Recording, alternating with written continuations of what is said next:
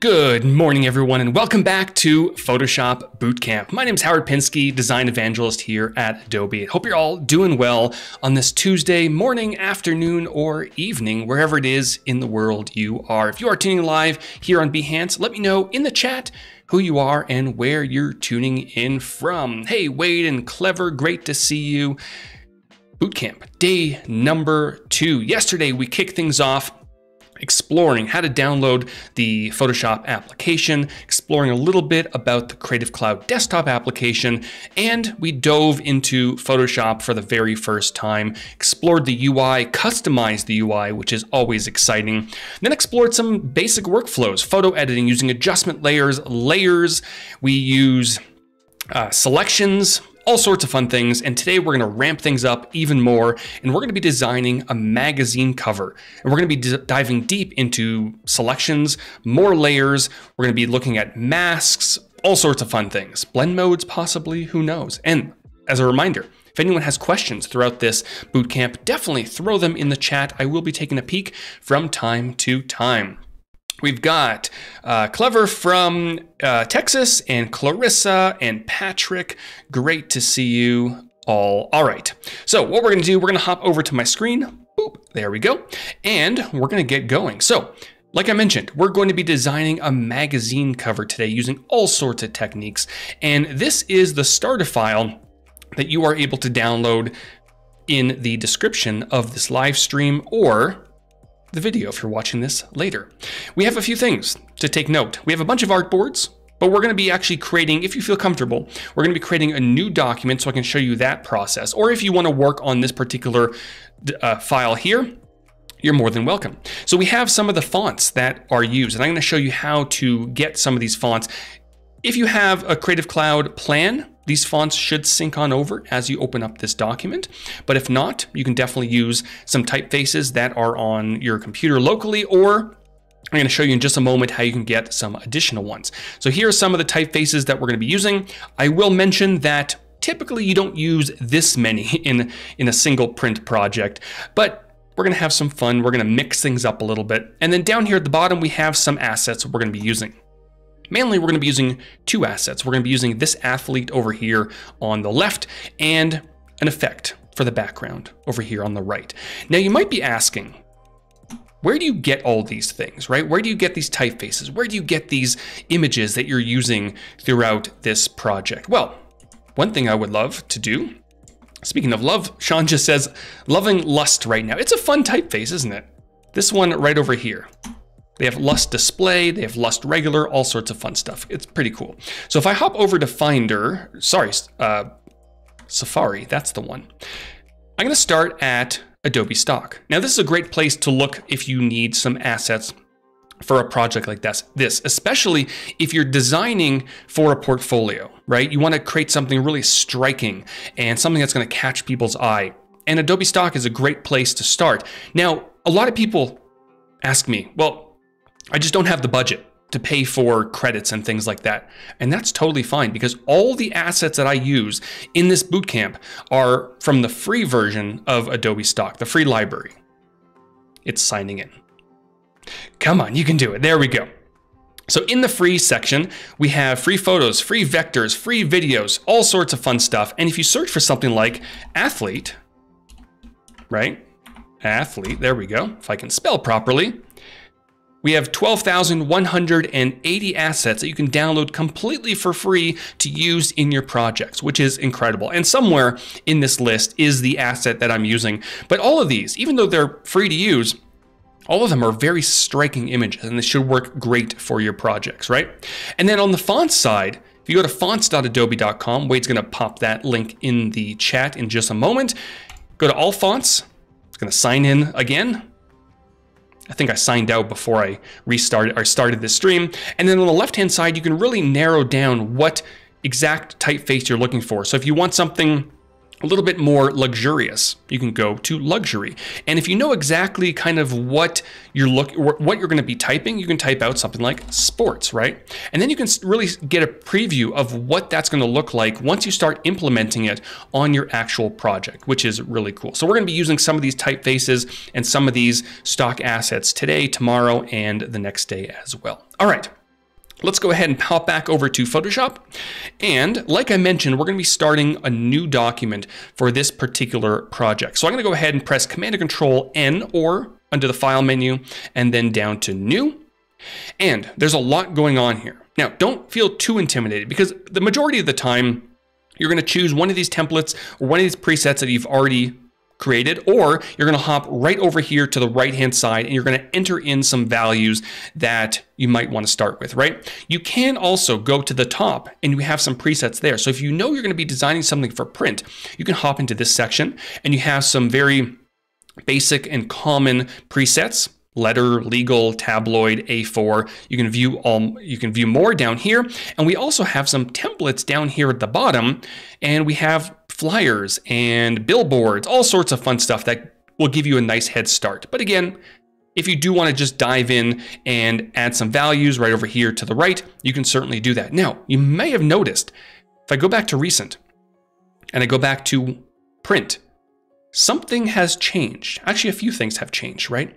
Photoshop knows that typically when you are designing for print, you're going to want to design in inches. So it changed it automatically to inches, where if I go back to recent, my recent document was in pixels, right? And if I go to web, it's going to also be in pixels because that's typically what you're designing for, right? And also the resolution change. I talked a little bit about this yesterday. The resolution. Some people have questions on what that is exactly, right? If you go to web, you see 72. If you go to resolution, or you go to print, you see 300. When you're printing something, you want as many pixels per inch as possible on your page. Now, of course, you don't want to go to like 1,000. That would be a little bit ridiculous. But somewhere between 2 and 300 is pretty decent for print. For web, 72 is usually pretty good. Now, we are going to be designing for print. So I'm going to be starting with 8.5 by 11, and the resolution we're going to set to 300. Now, you have to keep in mind that when you have a larger resolution, your document's going to be larger, right? So if I go ahead and press Create, it's going to create our document, and there it is now, right? And right now it's at 33% zoom level, right? So if I go to 100%, it zooms in pretty hard, right? But we have our document, and we're going to start designing. Now, the first thing I might want to do is might want to set the stage. Now, I know that I want a darker background on this particular magazine cover, right? So there's a few ways we can do that. I'm going to start by unlocking the background. In this case, it's probably not necessary. I just like unlocking the background. That way I have a little bit more flexibility. I can move it if I need to, all this fun stuff. Now, what I might want is a gradient on the background itself. Now, there are a few ways we can do that. The first way is over here on the left-hand side in our tools bar, we can grab the gradient tool. Now, you might not see it at first, and I talked a little bit about this yesterday. Some of the tools on the left in the tools bar actually have hidden and common tools alongside with them. So the move tool, for example, if I hold down my mouse, we have the move tool and the artboard tool. And you might see the paint bucket tool on the left initially, right? But if you hold down your mouse, you will see the gradient tool. Now, over on the right in this little flyout, you'll see a letter. And that corresponds to the keyboard shortcut that will activate the gradient. And what's kind of cool is if you have the paint bucket active, or if you have nothing active, let's say the move tool, and you press G, it's going to initially select the paint bucket or whatever the last tool in that group was. However, if you hold down your shift key and you press your G again, it's going to cycle through those tools, which is really cool. So if you don't want to move your mouse over to the side, or you have your tools hidden or whatever that might be, you can do that. Carol's asking, your ruler isn't in inches. It isn't, because I overrode that earlier. But if you right click, boop, you can choose inches. That's a good call out, which is definitely going to help in print. And I was going to get to rulers in just a moment, because I'm not going to dive too deep into like bleeds and things like that. But when you're designing for print, you typically want to make sure that there's a little bit of a border around your document so that, when it's printed, usually, there's a little bit of a bleed and things get cut off on the sides and the tops. You want to make sure you don't put any of the content too far into that area because it might get lost, right? But for rulers, if you don't see your rulers, Command and Control R will show your rulers or hide them.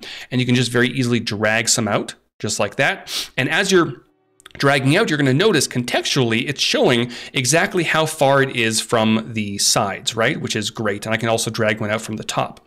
But if you do know that you have specific values under the view menu, I always get this wrong. Under the view menu, you can go down to guides and then new guide or new guide layout. All sorts of things that you can do, but you can do new guide. And let's say you wanted maybe 0.5 inches. So I can do 0.5 vertical in this case, press OK, and there we go, which is wonderful. So you can go ahead and really customize the guides to your liking, and in your preferences, you can also change the color of your guides as well. But back to the gradient. So we want a gradient, right? And I might want in the center, knowing that there's gonna be an athlete right in the center as well, I might want a little bit of a lighter area right in the middle, and then it kind of fades out to a darker area. So right here at the top, we can control our gradient. Now, before I dive into that, we can click on this arrow and we can see some basic presets, right? So if you wanted some blues, for example, or purples or pinks or grays or all sorts of different things, or just basic, right? Now in this case, my last gradient was color, which basically the foreground color, to transparent, right? But I want two different colors. So I'm going to choose this one, foreground to background. And it's going to use these colors down here at the bottom, which by the way, you can press the X key on your keyboard to swap between foreground and background, which is kind of fun, right? So maybe in the center, we're going to go ahead and choose maybe something to this effect, a little bit lighter. And then on the side, I can actually sample this color and I'm going to darken it. We don't want our gradients to be too drastic, because then we're going to have some dithering going on. We're going to have, some banding, I should say, and we're going to have all sorts of weird looking effects, right? Press OK. And I know someone's going to mention CMYK and RGB and things like that. That's for another day, but if you're designing for print, CMYK is probably the way to go. Now, so I have my color set, but if I were to drag out a gradient from, let's say, top to bottom, I can hold down my shift key to constrain it. It looks all right. But what I might want is more of a radial gradient, right? So up here at the top, we have our different options. We have our linear gradient, we have our radial, we have our angle, reflected, and diamond. You can also choose to reverse, dither, transparency, all that fun stuff. So if I choose radial, start somewhere in the middle and draw out, now have a radial gradient, right? And again, like I mentioned, it's exactly what I want. It's a little bit more of a lighter area in the center, and it kind of fades out to a darker area. Now, how else can you create a gradient? One more area you can create a gradient is with a layer style. So if I double click on this layer here, it's going to open up our layer styles, and I can go to a gradient overlay. And this gives you a little bit more control over your gradient, because it's always going to be there. You can always double click to go back and make some changes. So I can go to radial, for example. I have the same thing, but I can also control the angle, right? I can scale it a little bit if I wanted to, or I can dive in here and make some changes. So maybe I want not so much of a vibrant gradient. I can pull that back a little bit. Maybe this one, I want a little bit darker. And there we go. We have our gradient. And like I mentioned, we can always dive back because it pops it right below the layer. I can always double click and go back to my gradient and make some changes. All right, so we have our gradient in place and it looks okay, but we might want a little bit of an effect back there to kind of make it look a little bit more mysterious. And that's kind of where images can come into play alongside blend modes. Now, if you're working on this document here, you can just grab this image and drag it on over to your artboard. Or if you're working on a separate document, you can grab this image, copy it, and then paste it over here. Or if you have your images in Finder, like I do right over here, I have this image from Adobe stock, drag it on in and boop, pop it in place. Now I can hold down my Alt key and Shift key to constrain it from the center and drag it on up just like that. And I'm holding down my Shift key, my spacebar key, and my Alt or Option key and just moving, scrubbing like this to zoom in and out, right? So we have our new image in place and it comes in as a smart object, which is wonderful. But it's kind of covering up that gradient. And this is where blend modes come into play. We want this smoke to be here but we want it to be very subtle, right? So if I hop over here to the right inside of my layers panel, or if you moved it over to the left like I showed you yesterday, it'll be over there. But I can open up this section here, and this is our blend modes. Right now it's set to normal, which is going to display this image as it is, right? But I can move my mouse down just like this, and it's going to affect the layer. It's going to blend it with the background. Now, this first section is really focusing on the darker tones, but we want in this section here to focus on the lighter tones. And you can notice as I move my mouse, you're going to see different effects, right? Screen is pretty nice. It's going to kind of knock out some of the darker tones from this particular image, leaving us with just the smoke, which is kind of fun. Color dodge will do a very similar effect. Now, a lot of this is very mathematical, so I'm not going to dive too deep into blend mode. Some of it I don't completely understand, to be honest. But something like screen or color dodge should look pretty well. You can also, drop the opacity if you don't want as strong of an effect. But I think this looks kind of neat.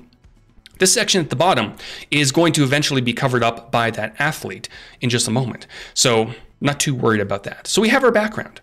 And what we can do to keep things organized is inside of the layers panel, we can group our carousel or use the arrows up and down. Indeed. There's also a shortcut aside from the arrows to cycle between the different blend modes.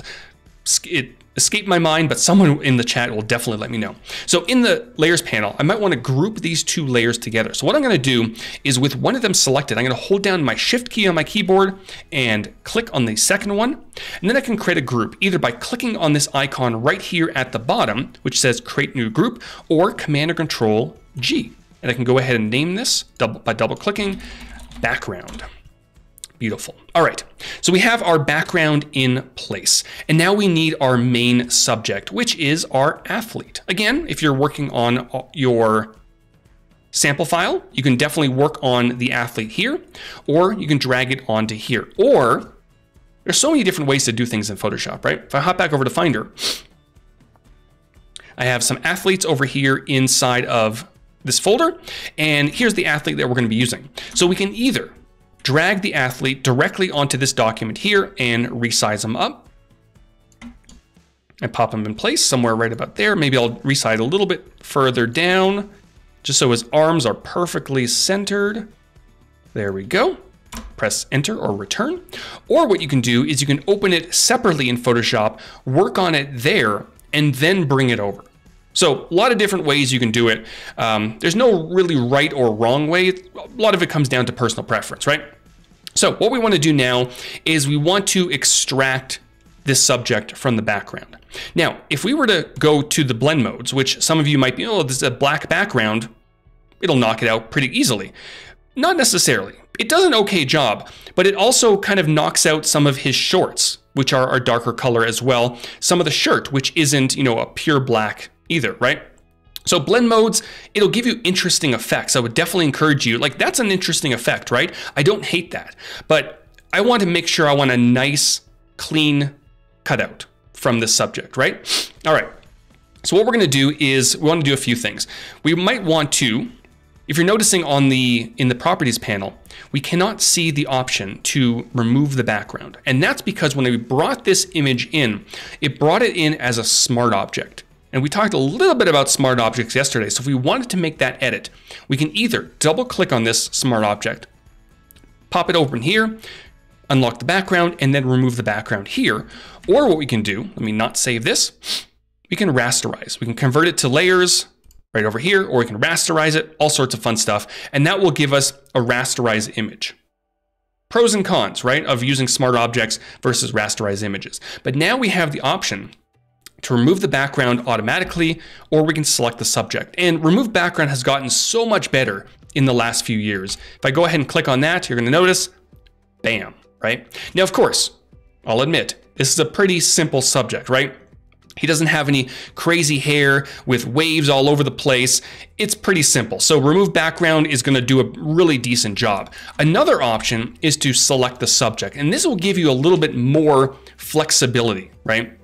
And I should mention, there are a few ways to do this, right? If we go to our layers over here, we have our quick selection tool where we can increase our brush and paint over the subject like that, a little bit more flexibility. Or we can go to our object selection tool. And we're going to dive deeper into that, I think, tomorrow. But what it's doing is right here at the top, it's detecting the objects in this particular image. Not just one object, all the objects. Now this one only has one object, right? But I can go ahead and click on it, and it's going to select that object for me, which is wonderful. Now there is an option right in here. Where is it? I know it's here somewhere. There it is. Under select subject, you can choose to select the subject on your device or use the cloud, right? And it's going to give you a little bit more detailed results if you use the cloud, but for the most part, device works pretty well. So let me go ahead and go back to select subject. And what you're going to notice is when you have a subject selected and you have any of the selection methods active, you can dive into select and mask. And this is really going to allow you to really refine your selection, right? Again, the subject doesn't have any crazy or wavy hair or, any elements that might require heavy selection refinement. We're definitely going to get to that tomorrow. But you can always dive in here, right? And down here at the bottom, you can shift the edge a little bit, move it on in, move it on out. I mentioned yesterday that if your subject is on, let's say, a colorful background, like a green screen, for example, you can decontaminate the colors at the bottom. And it's going to give you a much nicer selection, right? But this looks pretty good. I'm going to pan through. Pants are looking pretty good. Going to move it down a little bit, but you know what? I think it looks pretty good. So I'm going to go ahead and output it. I can output it as a selection, or I can output it directly as a layer mask, which is exactly what we want, right? And there we go. Now, layer masks. If you're brand new to a layer mask, what is it? Well, essentially, on a very basic level, it uses white and black. White is visible, black is hidden. And you can see that in action right here in the layers panel, right? We have our layer mask attached to the right-hand side, and everything that is currently visible on this layer is painted in white, and everything that is hidden is painted in black. And I use the word painted very deliberately, because one thing I love about layer masks is that you can paint to reveal or hide, right? So if I grab my brush tool, shortcut key B, I can right click to alter the brush. Maybe I'll make it a little bit lower. Maybe I'll bump up the hardness a little bit to about 80. And I can zoom on in. Let's say I wanted, let's say for whatever reason, actually it looks like his ear may have gotten cut off a little bit. Now what you can do is you can hold down your shift key and click on the layer mask to see no layer mask, right? So there's a little bit of an issue with his ear right here, right? I'm also noticing right down here where his shirt is, there's a little bit hidden. It's not the worst thing in the world, but definitely the ear I want to change. So with my brush, I'm going to make sure to brush with white. So right now, black is the foreground color. If I press the X key, view, it switches over and I can just paint on in, right? And his ear will come on back. And sometimes it's beneficial to overpaint so you can see some of the original layer and then switch over to black. Again, shortcut key X, and then paint on over. And if you're using something like a Wacom tablet, it just makes your life so much easier. I'm not at the moment. I'm using the good old mouse, but there we go. All right, that looks pretty good. Again, hold down shift and click. There's a little bit over here that I might want to paint back in. And I can always bring down the hardness a touch, maybe to about, let's say 30%. And just paint that in a little bit. There we go. Oops. I had the layer mask disabled. Perfect. All right, so that's looking pretty good. Now, another thing we might want to do for a subject like this, and this happens pretty often in the world of photo retouching, is, dodging and burning. Now, if you're brand new to photo editing, those words probably mean absolutely nothing. But essentially, dodging, which I should probably point out, are tools over here on the left-hand side. So dodging will really help enhance the highlights of your image. Burning will burn them, right? So it'll make them darker. So it'll make your areas lighter or darker. You also have the sponge tool, which affects saturation, but we're not going to worry too much about that today. But if we go to our dodge tool, for example, what this will allow us to do, if I hop over to the actual layer and not the layer mask, is I can control the shadows, the midtones, and the highlights. And again, I'm on the dodge tool, which is going to brighten up those areas. So if I wanted to brighten up the midtones, for example, I can just paint over top of it and it's going to brighten those areas up. Now, if Rick was here, I don't see Rick today, but if Rick was here, he'd be screaming at me that this is very destructive. And it absolutely is. Sometimes you might just want to work on a single layer and, dodge and burn to your heart's content, right? And you can hold down your Alt-Option key to actually switch in real time to dodge or burn, whichever, the opposite, whatever you have, right? So I can burn or dodge like this, hold down Alt-Option and burn, right? But again, this is very, very destructive. So what we're going to do is we're going to work on a new layer. We're going to dodge and burn on a new layer. So what I'm going to do is down here at the bottom of the layers panel, I'm going to press the create new layer button. And if I were to just simply start dodging and burning, nothing is going to happen, right? So what we want to do is, this is a fun little non-destructive tip, is we want to fill this entire layer with 50% gray. And you can do that, but under the edit menu, go down to fill, and right here under contents, 50% gray. Press OK. And then what you want to do is set the blend mode to screen. Sorry, not screen, soft light. And that's going to hide everything that is perfectly gray, 50% gray, right? And now what you're able to do is with the exact same burn and dodge tool, you can go ahead and start burning and dodging, right? Just like that. And all of this is now done on a separate layer. So you can hold down your Alt key or Option key to burn and let go to dodge, right? Let's give him a little bit of a highlight. Bump up his ears a little bit, right? Maybe burn around his nose a touch. Maybe brighten up his eyes a little bit. I can switch over to our shadows, our midtones, our highlights, right? Now, what you might be noticing is as I'm painting in this area here, it's kind of affecting the background a little bit. And that's because the entire layer is 50% gray. So the burning and dodging is affecting everything, right? So what we can do is we can actually clip this layer to the layer below. And that can be done two ways. If I zoom on in here, I can hold down my Alt-Option key and hover in between the two layers. So I can go ahead and look for this little icon and click, and that's going to clip it. Or I can right click and then create clipping mask. And that's going to essentially take that top layer and stuff it into that bottom layer so that there's no overflow.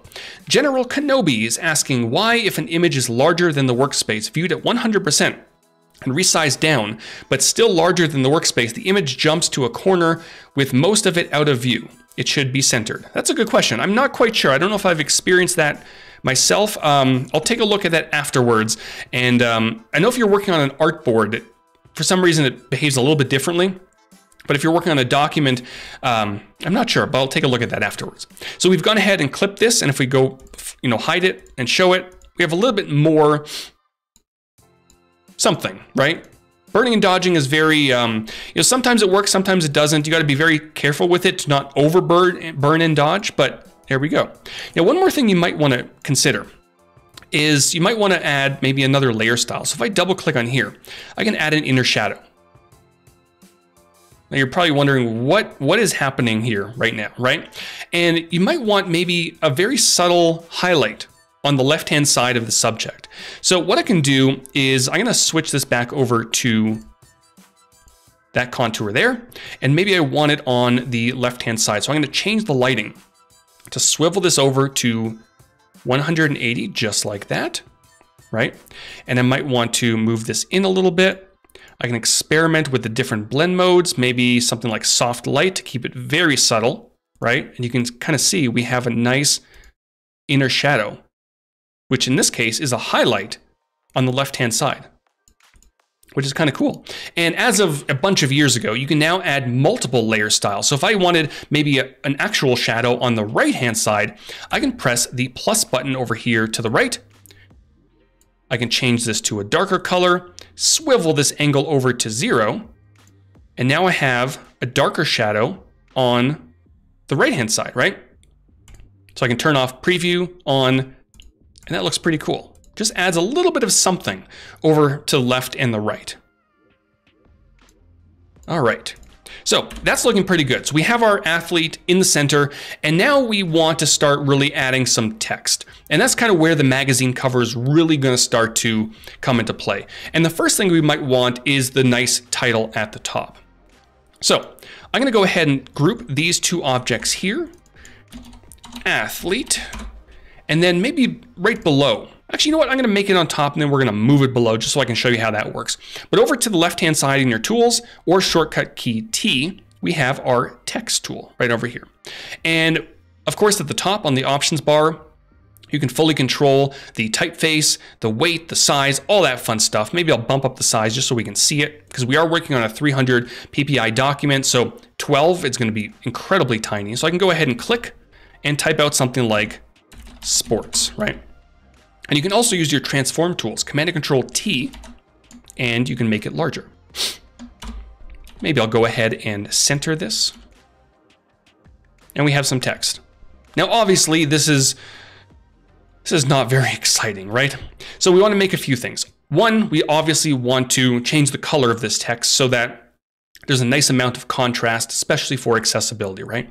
So with the text tool active or inside of your properties panel over to the right-hand side, you can change the color. So I'm going to go ahead and change the color, definitely on the lighter side, but I might want to introduce a little bit of either brown or orange or yellow or something to that effect, right? Because we have those brownish and darker tones on this magazine cover.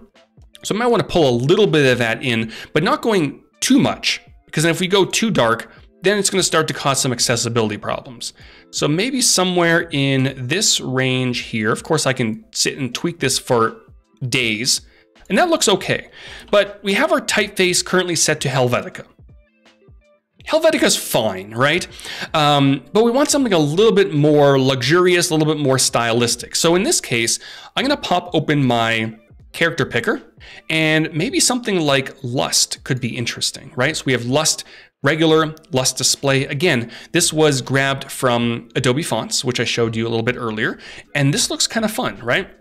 And then if you didn't need to alter your text even more, inside of the properties panel, you can do that, right? If you scroll down a little bit, you have your type options. Right now, I have it set to small caps. So if I turn that off, we're going to have, essentially title case or whatever you type, right? And then you have, all your different options for subscript, superscript, all that fun stuff, caps. But I think for this, subcaps could look pretty decent. Carol's saying, no transforming for you. I'm not sure if that was in reference to my text transforming, which isn't the best way to transform text because as you can see at the top, 173.3 points. Not great, right? Definitely go with, something like 175 or something a little bit more even or odd or whatever. So I'm going to go ahead and move this here. And that looks okay, right? But it's kind of blocking our main subject. Papyrus is always a good font, I agree. So it's blocking our main subject. So right here inside of the layers panel, what we can do is we can move this just by dragging it right down below. You can also drag it into a group if you hover over top of it, but we're going to drag it right below, and there it is. You can also use the Command or Control right square bracket keys, right and left square bracket keys to move it up or down. And that looks pretty cool. Now, obviously you have to keep in mind that depending on what your magazine title says, some people might not be able to read this, right? So you might want to maybe move the athlete down a little bit, right? Just so some more of that text is displayed, something like that. But if you have a very notable brand like Sports Illustrated, for example, people will just know what that says. So they can probably cover up 90% of the text back there and people will know that says Sports Illustrated, right? So definitely keep that in mind. Now at the top here, we do have this text set to small caps, and I did that purposely so that I can add in some additional headline right up here. So if I go ahead and grab my text tool one more time and click, I can type out something like celebrating Black History Month, right? And I'm gonna go ahead and drop this down quite a bit. And I might wanna change up the text because if you notice, when I have this large headline that says sports, and it's nice and large, in this case it was like 175 points, right? It's pretty legible. We can read it, everything looks good. But as you make these display and stylistic typefaces smaller and smaller and smaller, they become a lot harder to read. So in this case, we're gonna switch over to another typeface that I have listed in the starter file, Condor Black, also from Adobe Fonts. So I'm gonna switch over here, make sure I have that type layer selected and type out Condor. And I love in Photoshop, it displays on the right-hand side a bit of a preview of what that typeface looks like, which is wonderful. There we go. That looks pretty good. But of course, it doesn't really fill out this section, right? So there's a few things that we can do. One, I'm gonna maybe change over to all caps. Maybe I will left align it, just like that, right? And that's starting to fill things out a little bit, but it's also looking a little bit squishy. So still within the properties panel, you can control all sorts of things from your text. Tracking and spacing and all that stuff. So I can just go ahead and scrub this. And there we go, right? And that fills out a little bit more. I can maybe bump this up just a touch. Maybe like 242, very specific, right? No, maybe 245. I just want to make sure that it lines up. And of course, this is where rulers really comes into play. You can drag out a ruler like that, drag out a ruler on this side to really make sure that things line up. You can hold down your control key to ignore snapping. And that's pretty close, right? 246, almost 247. All right, good enough. Now, one more thing I might want to incorporate into this particular headline that we just added, maybe some additional colors, right? So maybe for, the Black History Month wording, we might want to add in the Black History Month colors, right? So if I double click on this text layer, I can select all the text, but I can also select the individual words, right? Just by clicking and dragging. And when I have those selected, I can then open up the color picker for my text and make some changes. So in this case, it might be, this reddish orange over here, keeping in mind that the background is very dark. So we don't want something too dark, right? So we want to keep it a little bit lighter. And also if you're working with a darker background, I've talked about this well in the past, is you typically don't want to use very vibrant colors against a darker background. They just become a little bit of an eyesore. So just, bring out some of the saturation a little bit. There we go. And I can select history and maybe we'll do something similar, but maybe a little bit more on the yellowish side. Something like that. And then month, we might want to do maybe on the greenish side. Now this one, we might have to drop the color a little bit, right? Something in this range here, because the bright green is just throwing everything off. Something like that. Probably would tweak it a little bit more, but that's looking pretty good. All right, so we have some text. I'm gonna go ahead and group these two layers inside of my layers panel and call this header. And there we go. And I might be able to move this up a little bit depending, again, like I mentioned earlier, on the bleed and things like that, right? Perfect, okay. So we have our header. And now, if you're familiar with magazines, or if you go to Google and search like Sports Illustrated or all sorts of magazine covers, they have text all over the place to kind of highlight what stories they're covering. So we might want, maybe in this area here, a very quick headline about maybe 8 ways to stay fit. So we're gonna start with maybe the number 8. We're gonna make it nice and large, and we're gonna type 8. Make that big. Now we do have the Condor Black typeface selected, which I think could work really well. But of course, this particular color is just not gonna work well. We want these particular headlines to really catch people's attention, because you have to remember that many of these magazines are in store shelves. They're at checkout lines, and they really want to grab your attention. So you just say, fine, I'll buy this because whatever this headline is sounds pretty enticing.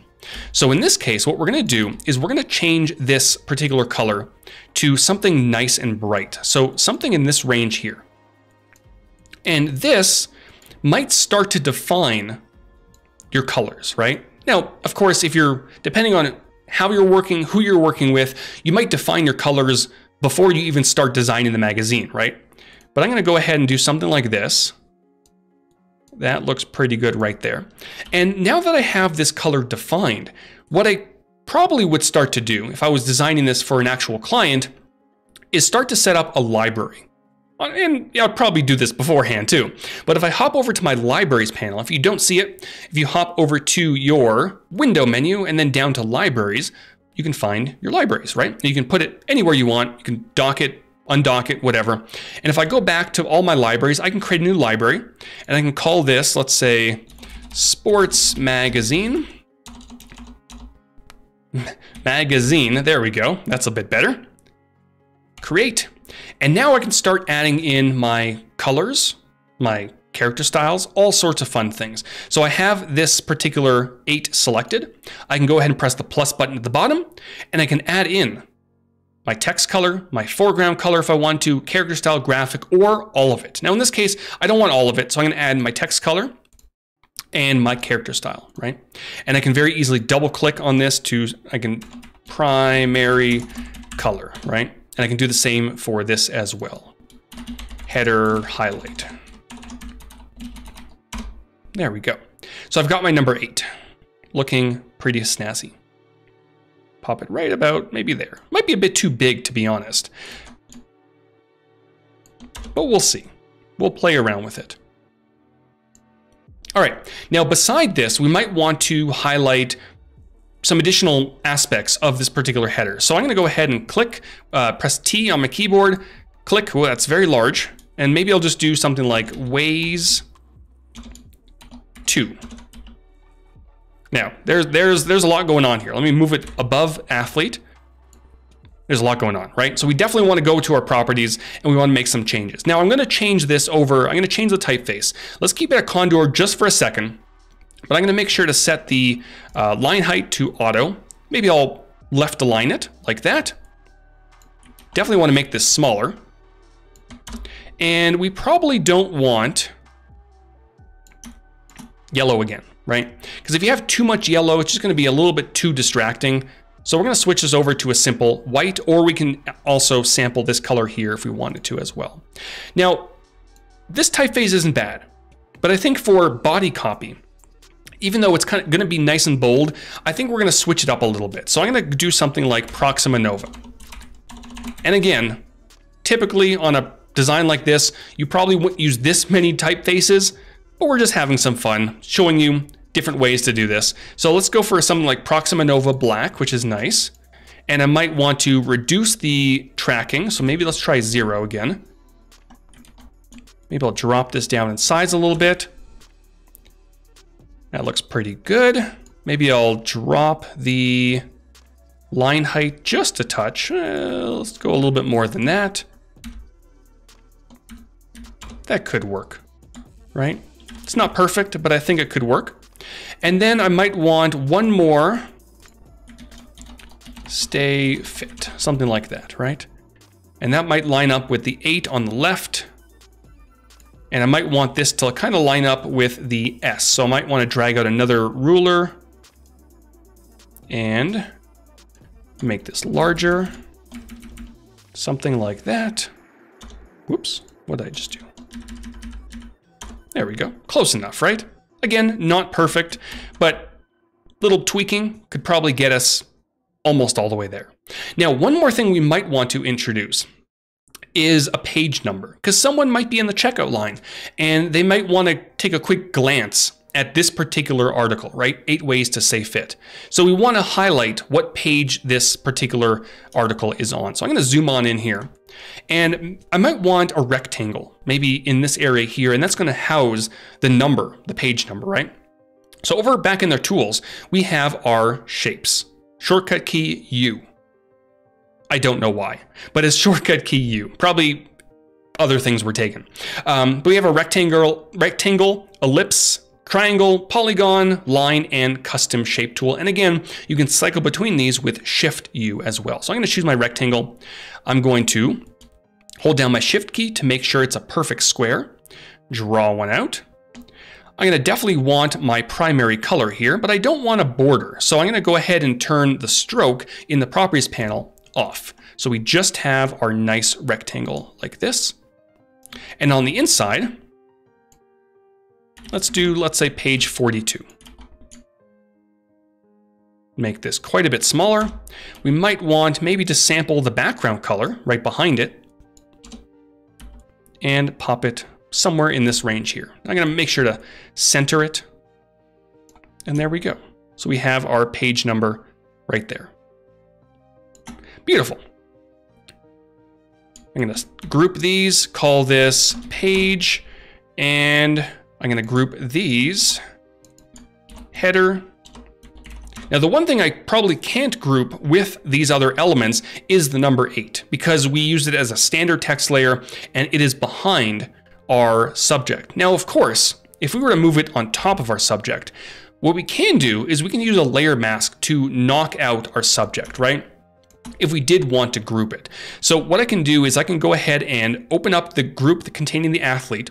I can hold down my Command or Control key, Command on the Mac, Control key on Windows, and click on the layer mask. That's going to select the subject inside of that layer mask. And then with that number 8 selected, if I were to simply press on the layer mask, it's going to hide everything outside that selection, which is obviously not what I want, right? So instead, I'm going to hold down my Alt or Option key, Option on the Mac, Alt on Windows, and then click on the layer mask icon, and it's going to do the opposite. So that way I can go ahead, if I wanted to, and move all these elements into this one folder, right? So a lot of different ways you can go about doing this, right? Maybe I'll name this body header. All right, that looks pretty good. So now what we might want is maybe down at the bottom, we might want one large headline. I think I just destroyed my microphone. Sorry about that. We might want one large headline that might be the main headline for this magazine, right? So let's go ahead and click, and maybe we'll type out something like chasing gold. Make it smaller.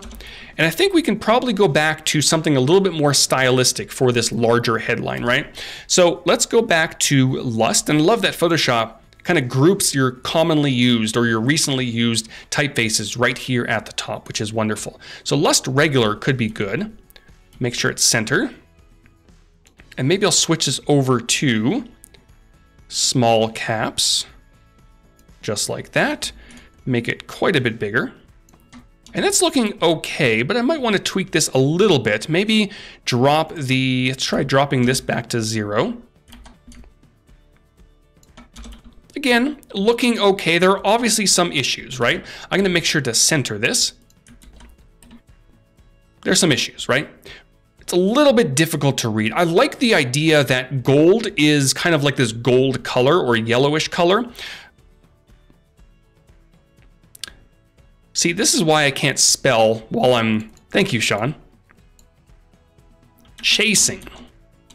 There we go. Beautiful. All right. Now that I've corrected my spelling mistake, I'd like the idea that the word gold is kind of yellowish gold, right? But I might want to change this to our whitish yellow up here. And that looks a little bit better, but it's still a little bit difficult to read, right? Because there are some lighter elements behind this text that are kind of clashing a little bit. So one thing we can do is we can put a little bit of a gradient down here at the bottom so that there's a little bit more contrast. So underneath, what I'm going to do is I'm going to create a new layer, boop, just like that. I'm going to call this gradient. Great. I still can't spell. Gradient. There we go. And then I'm going to grab my gradient tool over here to the left-hand side. And instead of going from foreground to background like we did earlier, we want foreground to transparent. Now, of course, we probably don't want the current color that we have, because if we do this, first of all, it's on radial. We don't want that. And also, that color is just not going to help with anything, right? So we're going to switch this over to linear. And for the color, we can switch this over to black. Now, you might be wondering, how did I do that? I didn't even click on it. If you press the D key on your keyboard, it's going to reset your colors, black and white. And then you can cycle between them. Viola's saying, wow, taking time to name them layers. I try, especially when I'm streaming. I try, because it's a very good practice. Because you can search through your layers and all that stuff, but you know, it helps. So now, that have black for the foreground, I can go ahead and drag one up again, holding down my Shift key. And there we go. And now, just like that, we have a lot more contrast behind that text, which just makes it so much easier to read, especially if we go ahead and right below add an additional line of text, right? So if I grab my text tool one more time, I could of course click to create another text layer. Or what I can do is I can click and drag, I can click and drag to define a text area, right? And now I can go ahead and let's say Marcus, where's my text? Where did it go? Let's reset, let's reset that to auto. Color is white. I lost my text. That's fun. That's a bit better. Oh, everything was like squished and stuff. I see, okay. Let's switch this over to maybe Proxima Nova one more time. Maybe bold and auto. There we go. All right, so what was happening is I defined the area and the text was so large and the line height was at 0. There was a lot going on here. Properties panel, definitely hop into the properties panel to figure all that stuff out, right? Make this a bit larger.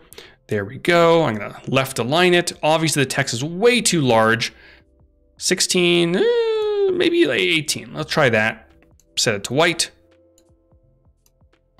There we go. So now I can dive in here and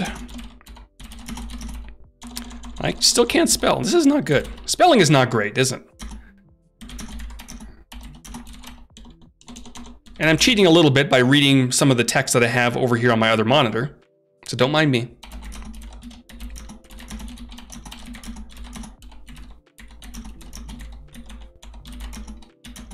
Final golden finish. All right, so we have some more text.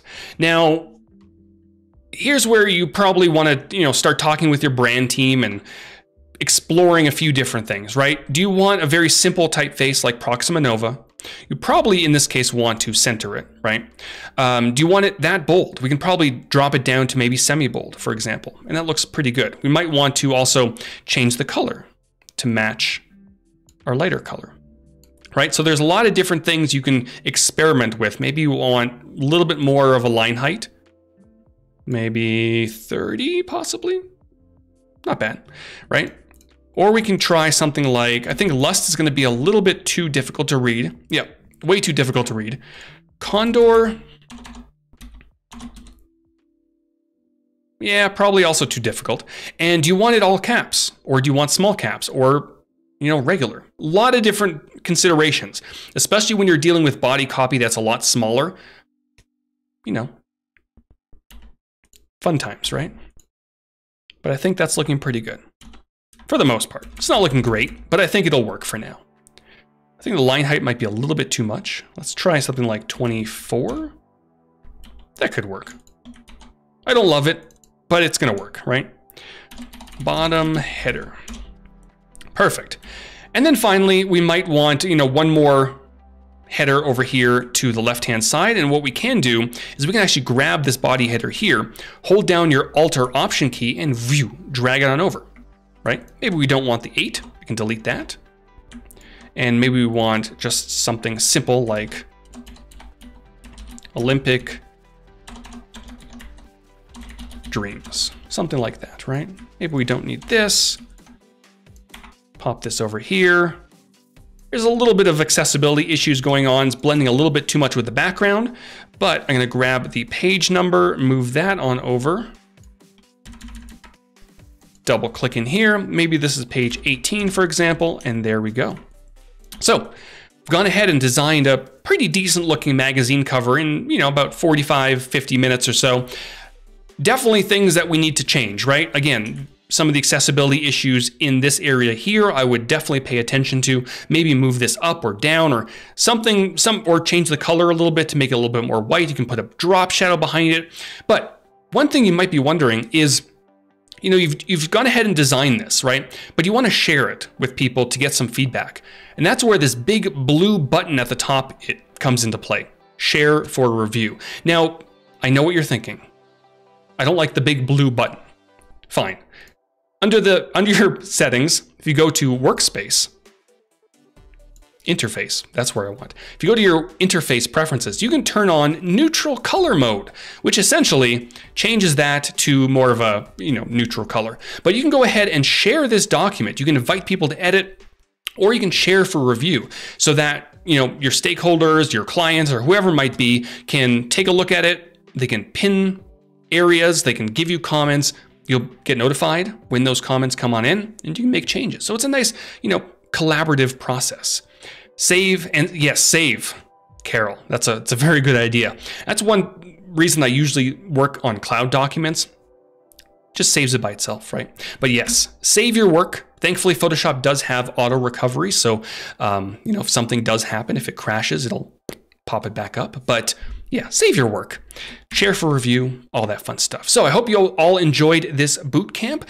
Definitely tweet me your results. I'd love to see it. Have some fun with it. Use different subjects, use different headlines, all sorts of fun stuff. Tweet me at Pinsky. I'd love to see all that stuff. You can also share it in our Photoshop Discord. I'm in there from time to time as well. I will be back tomorrow. We're going to be taking a look at photo composition in Photoshop, which is always a lot of fun. Thanks again, everyone, and I'll see you all next time.